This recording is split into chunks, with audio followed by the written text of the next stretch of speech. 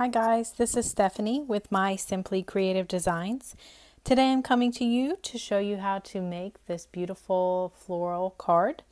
It's all inked with various colors of ink from Stephanie Bernard at The Stamps of Life. And I'm going to show you how to make this today. So let me go ahead and show you all the things that you're going to need to be able to create this project. First thing you're going to need are the Sizzix Framelits drop-in dies. This particular one is the one that says Make a Wish and Cheers on the front of it. It has scalloped edges, and then the insert where we're going to be doing all of our stamps has scallops with these little holes cut out of it. The next thing you're going to need is the Flower Power to Fill ink set. That was the June 2016 Stamp and Die release set from the Stamps of Life. You're going to need grape colored twine or any of the other colors from the flowers you're going to use. I just chose grape. You're going to need a glitter guava colored button and a kiwi colored button that we're going to use as the centers of a couple of our flowers.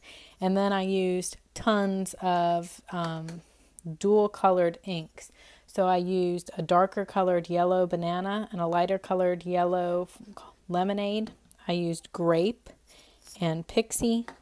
I used artichoke and kiwi, ocean and sea glass. So these are all just kind of a darker and a lighter shade from the same family. I used guava and candy colored dye. And then the last one that I used is blueberry and sky. Now, what happens if you don't have 12 inks? You don't have 6 pairs of ink that have a darker and a lighter shade. What can you do? Well, in that case, what you could do is just use a black ink. You could take and do all the outlines of the flowers in that black ink, and then you could choose either darker or lighter of each one of the rainbow of colors we're using on the flowers, and you can only have colors on the inside of the flowers if you don't have that many different colored inks. Totally fine. All right, so the first thing you're going to do is you're going to take your dies and you're going to cut out the base of the card. So the card base, this is the part that is the back and inside of the card, and this is the front part, the scalloped piece. So you're going to cut that out on your machine, and then you're just going to fold it on the score line there. And this is kiwi colored cardstock. If you don't have kiwi colored cardstock, you can use any of the other colors that we're going to be using today to stamp. Secondly, you're going to need to have cut out the second largest piece of this die, which has the little scalloped edges and these holes cut out, because this is, as you can see, where we're going to be doing our stamping. Now, I've already gone ahead and I have stamped a whole bunch of this project, simply because it's time consuming, and I'm sure that you do not want to watch me go through and stamp and ink 6 different flowers. So what I have done is I have stamped and inked all of them except for one, this blueberry colored flower here. I'm going to show you how I use my Mini Misty to line up the petals to stamp them. So this one, I did the outline in ocean, and then we did the center of the flower with a polka dot in the color Sea Glass, and then we stamped the petal with what we're going to be using for the sky colored die. It's basically a 5-petal flower on the petal of it. This one is outlined in banana, and then we did a polka dot in lemonade in the middle and solid lemonade for the petals. This is a solid kiwi middle and kiwi polka dot petals. This is solid candy center and candy polka dot petals. This is pixie polka dot and pixie polka dot petals. And then we did a polka dot in sky for the center of this flower. And we're going to be using this particular stamp, and it has flowers all over it. So I'm going to show you how I use my Mini Misty to line up my petals. As I said, the reason I'm not showing you how to do all these is because it's time consuming and you don't want to watch me do it. It'll probably take you about 5 or 10 minutes to ink and stamp all this, and so I just figured you'd rather see me finish up the card, then watch me stamp my project. So all I'm going to do is just line up the petal, and I'm going to take and then ink up the petal with sky colored ink and flip it over. Now, if that's not dark enough for you, then you just take and re-ink it. That's the great thing about the Mini Misti. It keeps everything lined up. And there you have it. So that's one petal. A couple more here to go. And I like to clean off my stamp in between, even if it's the same color dye, because every once in a while, like here, you see I made a little leftover ink, and it tapped onto the white part of the card there. So we'll have to cover that up here. We'll see if our grape colored twine will cover up our little mistake there, or I'll show you a couple of other things you could do to cover up your accidents that happen sometimes when you're stamping. So I think that I'm liking this better with two rounds of the ink on the petals. It just makes the pattern much more clear and crisp. So I would recommend, especially for the lighter colors of ink, that you stamp it 2 times.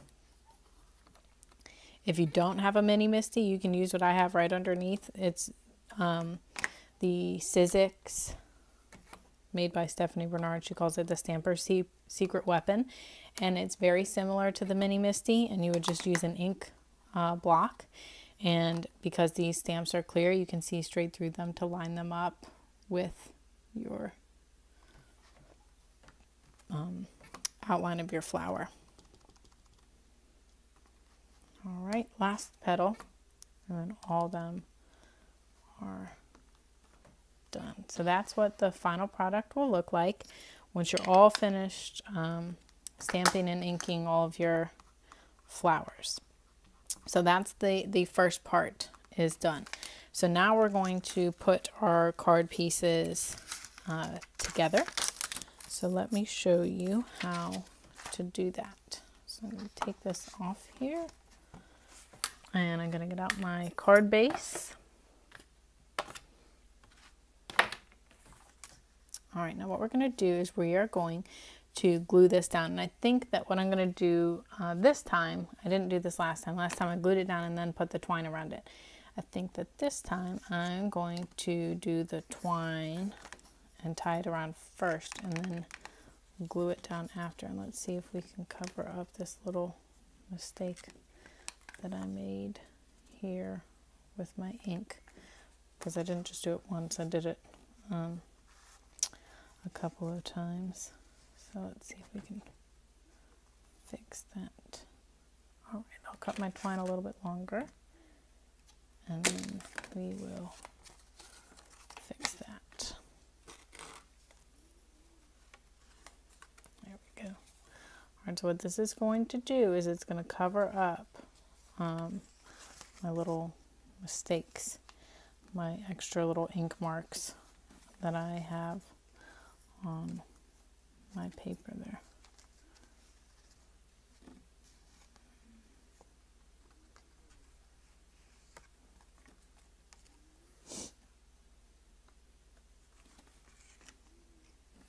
Oop. Hang on here. Let's try that one more time.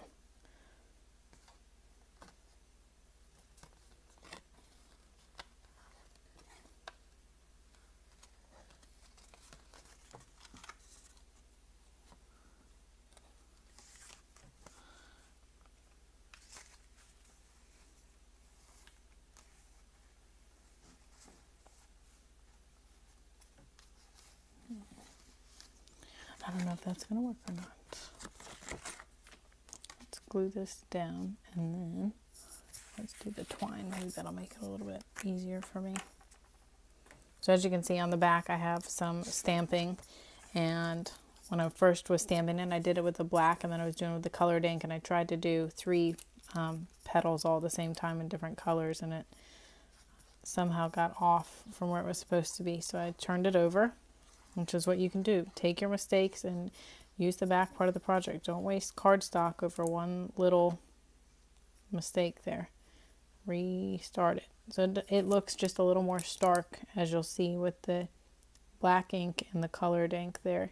But you can definitely do that if you don't have all the colored inks like we talked about.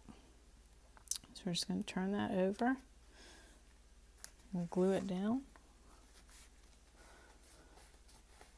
Have to hold it down a little bit there. And now let's try this twine again here.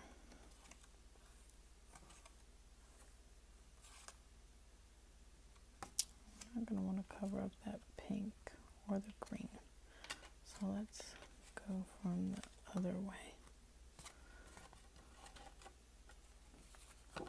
Because on the pink and green is where we're putting our buttons.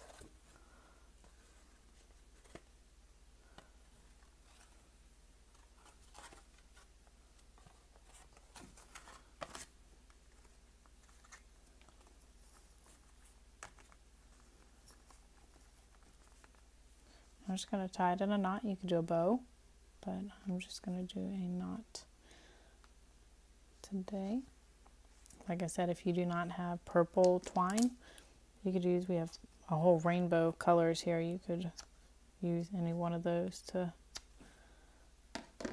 tie around your project. So there's our twine. Now I did it a little bit different pattern. Here I made it straight across.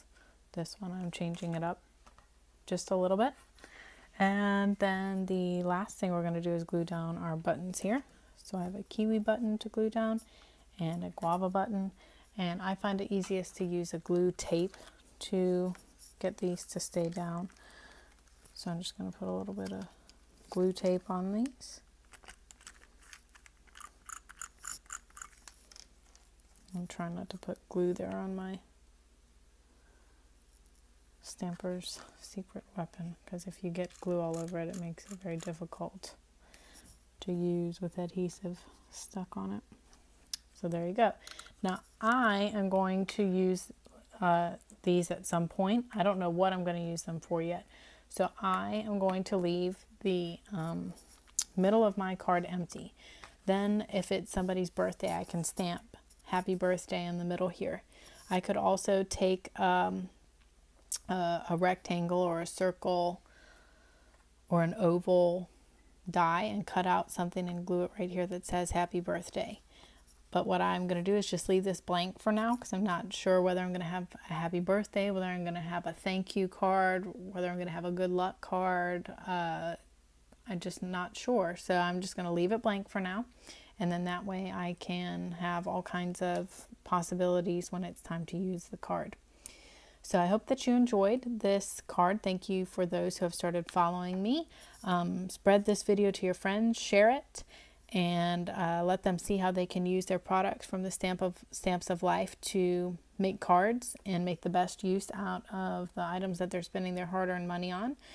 Down below, click like on this card, leave me comments, start following me on my page. I'm going to start posting videos once a week.